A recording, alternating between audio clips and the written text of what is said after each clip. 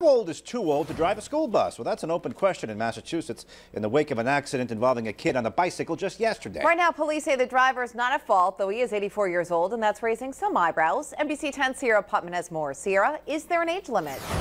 Well, the short answer is no, but I did learn the older school bus drivers are monitored more frequently to make sure they're okay to stay on the road.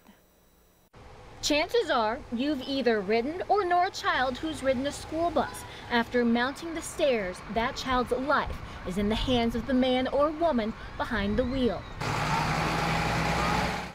While a driver must be 21 or older, after that, there's no age cap. That's in most states, including Rhode Island and Massachusetts. No matter the age, they can do a lot more than a 40-year-old man can do, so you'd be surprised. There is a point where you're too old to drive a school bus. Absolutely. Many were surprised to learn the bus driver involved in Wednesday's Northbridge accident is 84 years old. NBC 10 uncovered this story from Missouri. Carl Fisher holds the world record for longest career as a school bus driver. He retired at age 82 after spending 66 years behind the wheel. Other than a funeral, I've never missed a day. I reached out to First Student, the company who provides school buses to many school districts. It didn't reveal the age of its oldest driver, citing privacy laws, but an employee who wants to remain unnamed tells me there's a local driver who's 81 years old. The Cranston School District says its oldest bus driver is 71. 71, huh? Good for him.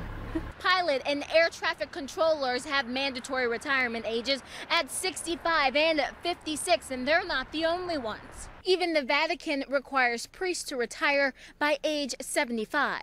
They might not have a mandatory retirement age, but older bus drivers are monitored more frequently. At 65, they have to pass a physical exam twice a year. Once they hit 70, they have to retake the driver's test each year.